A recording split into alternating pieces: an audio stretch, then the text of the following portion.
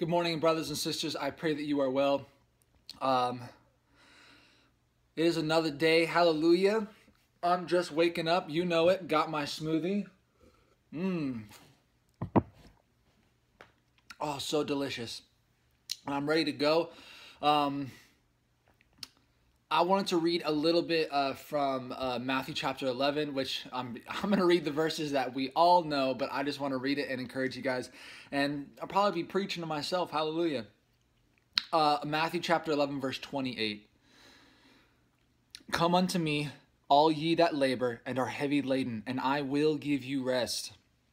Take my yoke upon you and learn of me, for I am meek and lowly in heart, and ye shall find rest unto your souls.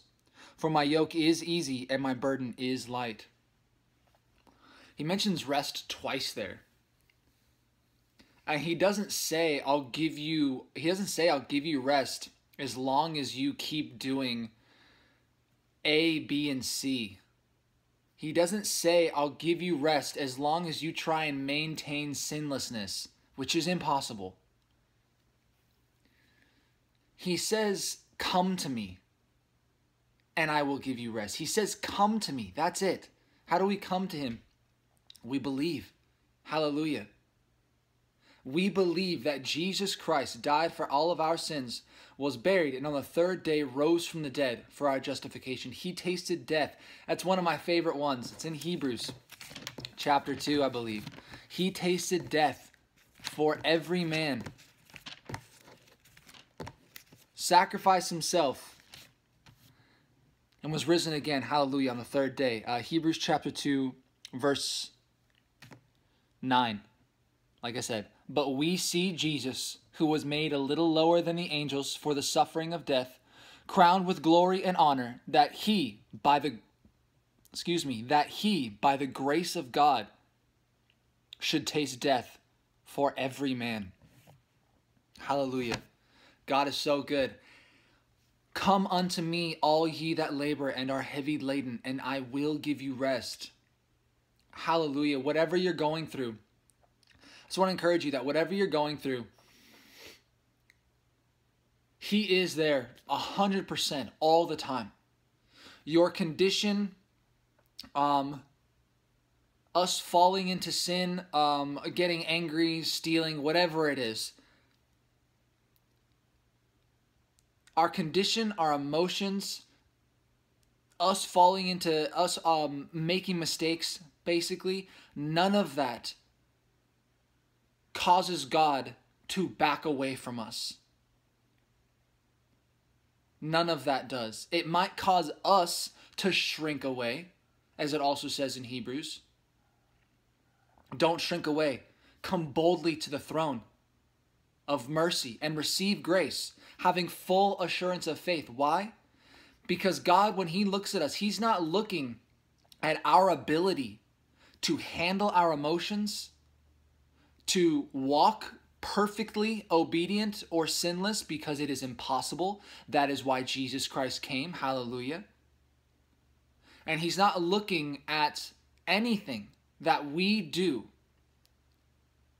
and saying, okay, you've done A, B, and C, I will draw close to you. No, that puts the burden upon us. That points to us. That preaches us and not Christ. None of that determines how close God is to us. No.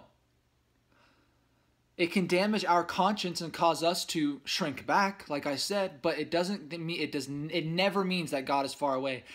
Our fellowship with God is never broken. He lives inside of us. He can't live inside of us and then we make a mistake and he's like, well, I guess I'm going to go out over here. No, he's always right here. Always. We are forever joined unto him and he is joined unto us forever. It is a done deal. We are saved and sealed until the day of redemption. He has given us the earnest of the Spirit as our inheritance. Ephesians 1, 13 and 14, Ephesians 4:30, 2 Corinthians chapter 2, verse 21. Nope, verse 22, almost. 2 Corinthians chapter 1, verse 22. Who hath also sealed us and given us the earnest of the Spirit in our hearts. He sealed us. He is with us. When he looks at us, he sees his Son, Jesus Christ. Hallelujah. Hallelujah, hallelujah. And I believe that's also, is that in chapter 2? Yeah. 2 Corinthians chapter 2. It's funny because I was going to read a bit of chapter 4. And I've also been reading I've been reading 3, 4, and 5. 2 Corinthians chapter 3, 4, and 5 several times this last week. I'm really enjoying it. But 2 Corinthians chapter 2 says in verse, let's start at 14. Now thanks be to God, which always causeth us to triumph in Christ. We triumph in Christ always, praise the Lord. And maketh manifest the savor of his knowledge by us in every place. For we are unto God a sweet savor of Christ, in them that are saved and in them that perish. To the one we are the savor of death unto death, and the other the savor of life unto life. And who is sufficient for these things? For we are not as many which corrupt the word of God, but as of sincerity, but as of God, in the sight of God, speak we in Christ.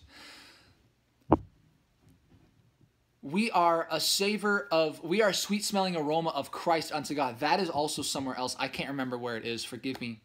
I just remember that part in 2 Corinthians. But we are a sweet smelling aroma unto God because of Jesus Christ. We cannot damage that drawing of Christ in us, drawing God close. We cannot damage that or cut that off. So don't think that you can. Reckon true, believe, approve that which is excellent, which is to agree with what God says, is that we have peace with God. Hallelujah. Jesus says, come unto me and I will give you rest. Hallelujah. Come unto me and I will give you rest. Whatever we're going through, whatever you're going through, loss of an animal, dear sister, you know who you are. I'm praying for you. A lot of us have been through that, and of course you are not alone. You always have Jesus Christ with you, and he's going to comfort both of you. As another brother has already encouraged you, I just want to second all of that. Hallelujah. In Jesus' name, amen. A loss of a loved one, trouble at work, trouble in your family, trouble with friends or coworkers, or the warfare in the mind, whatever it is, Christ is already there. He has already won the battle. Hallelujah. He has already triumphed for us. Hallelujah. He has already completed everything. And he is our good shepherd, and he is drawing us. He is bringing us further into satisfaction in him as we just rest and trust that he is going to do it. We don't need to help him along. If we think that we need to help him along, we're going to get caught in legalism and condemnation and fear. And we're going to see, if we think that we have to help God along and we make a mistake, we will shrink back, thinking that we need to clean ourselves up, then come to God. Do you see that? Because the law does not preach Christ. The law is just the ministration of condemnation and death, 2 Corinthians chapter 3. If we think that we need to help God along, we're basically, to me, I feel like we're shooting ourselves in the foot. We all do this though. God does not need our help. He is sovereign. He is mighty and he is all powerful, and he is the one who's doing everything on our behalf and has done everything on our behalf. Jesus Christ is our good shepherd. We're just sheep. We're just his sheep. Hallelujah. We know his voice. He knows us and we are known of him. He draws us in. He leads us. He lifts us up on his shoulders. When was the last time you saw a shepherd go up to a sheep and the sheep just like stood up and put itself on the guy's shoulders and was like, all right, I've done my part. Can you bring me in? And the shepherd's like, yeah, sure thing. That was a little weird because I've never seen a sheep do that. You see, that's a joke, obviously. But like, do you see, all of these pictures point to the fact that Jesus Christ is our shepherd and he lifts us up and puts us on his shoulders. He lifts us up and strengthens our inner man. He comforts us. He gives us peace. He gives us rest. We do not work to enter rest. No, we just believe that Christ is going to do it and trust. At his perfect timing, everything is going to happen. Hallelujah. David Benjamin did a video the other day talking about Hebrews chapter 6. I read a little bit of that the other day, and me and my wife talked about it, and the Lord started preaching through me, and it was great. Hebrews chapter 6, verse 12.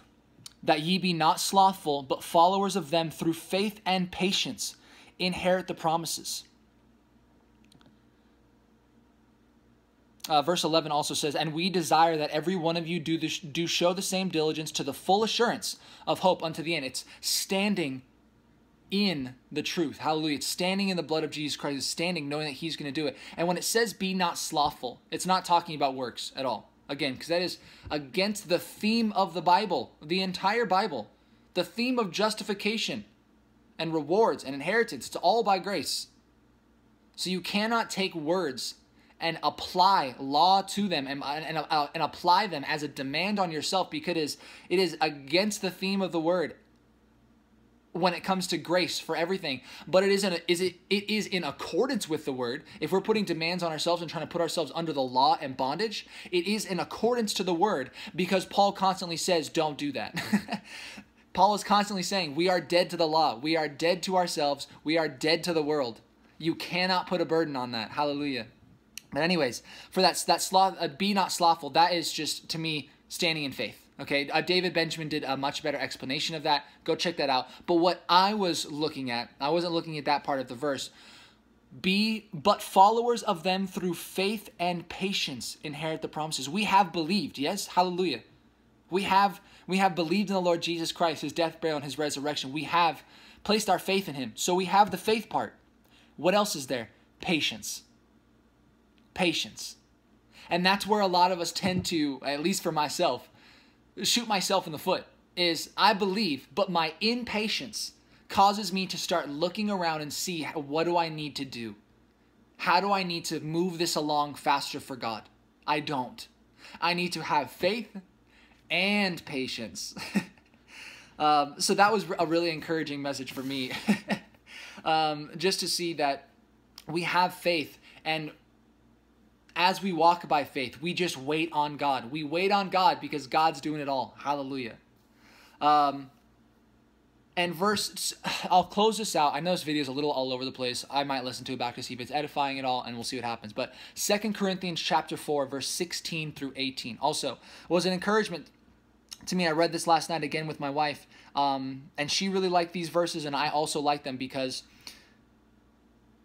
it's just an encouragement. The things that we go through, it's okay.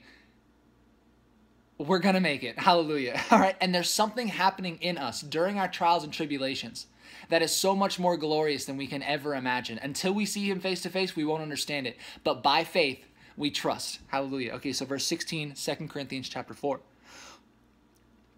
For which cause we faint not, but though our outward man perish, yet the inward man is renewed day by day. Our pain, our struggles, our mental fatigue, all of this, our outward man perishes every day, yet our inward man is renewed day by day.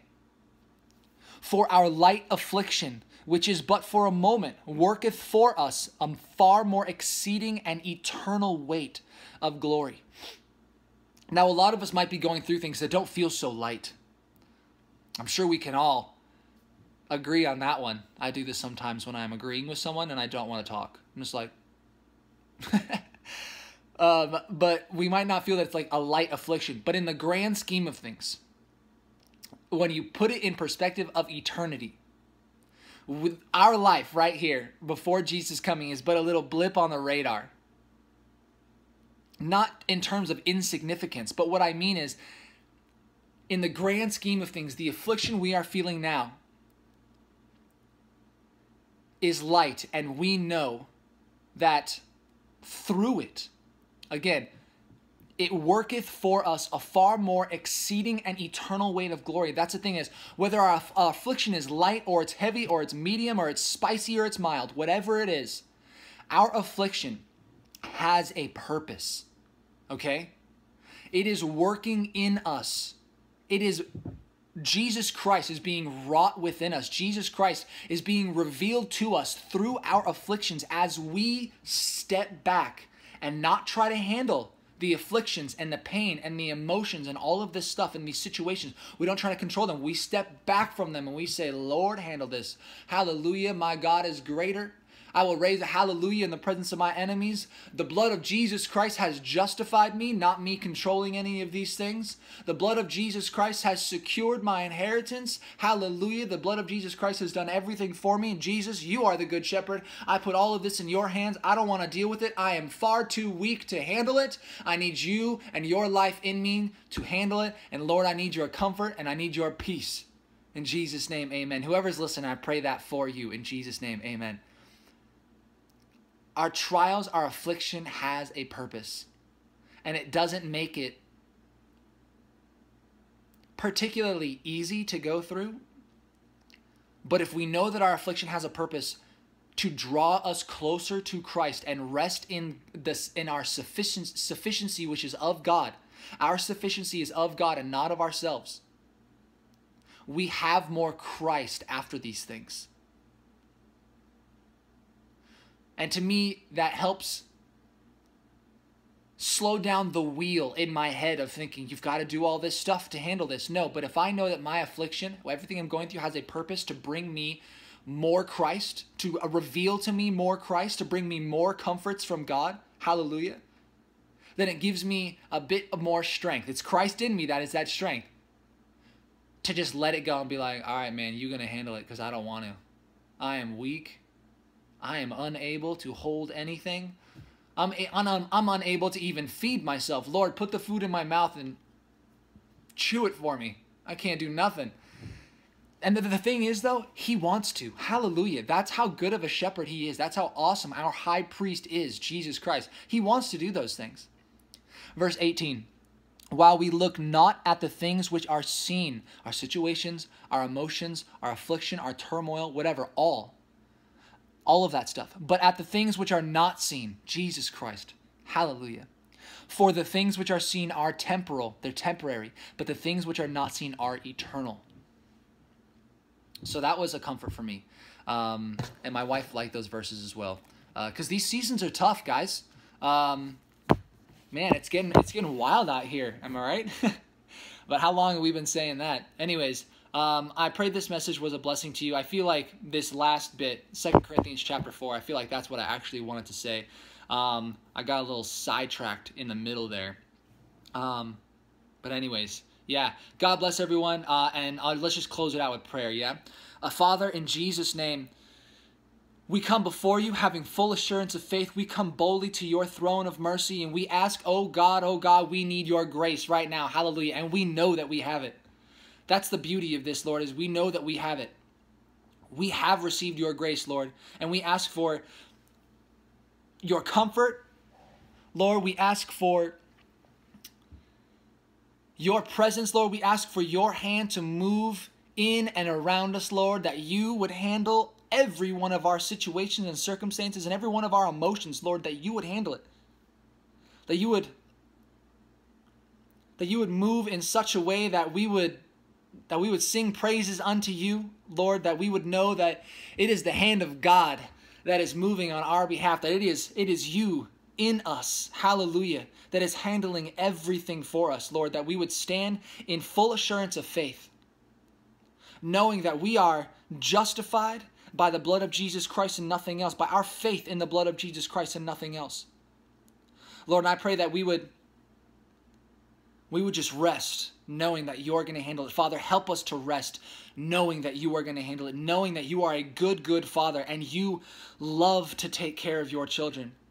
Lord, that we don't need to bring anything to the table except our faith, and we sit down and there is a feast prepared for us in the presence of our enemies. And Father, we thank you for sending your Son, Jesus Christ, to come and save us. Hallelujah. For all who call on the name of the Lord shall be saved. Romans 10:13. And Father, thank you that we are sealed forever your children the moment that we believe. We are children of God by our faith in Jesus Christ, Galatians 3:26. And like I said, Ephesians 1:13 and 14 says that you have given us the earnest of our inheritance until the purchase of the redemption of the purchased possession. Excuse me. Lord, you have given us the Holy Spirit, and it is in us, and it has sealed us. Hallelujah. The Spirit of God has sealed us, and it will not ever leave us. Hallelujah. We cannot remove it from us, and nothing else can remove it from us. We can rest in the blood of Jesus Christ, knowing that it is done it all. So thank you, Father, for everything, and we know, Jesus, as we come to you, you will give us rest. It is a promise. This rest is a promise. So we come to you, Lord, and we say, we are heavy laden, we are burdened, Lord. We give these things to you, and we say, Lord, handle it. I don't want to do it. I am weak. Lord, take care of it and do it for us. Hallelujah, because you are the good shepherd, and that's who you are. Thank you for interceding for us on our behalf always. So we praise you and we thank you, Lord. I pray that you would comfort my brothers and sisters, that you would refresh them and renew them in their inner man. Although our outward man may be perishing day by day, our inner man is being renewed. That you would comfort them and give them everything that they need, Lord. That you would speak to them in a very personal and intimate way. And that they would see how much you love them. In Jesus' name we pray and we thank you. Amen. All right. God bless you all. Take care.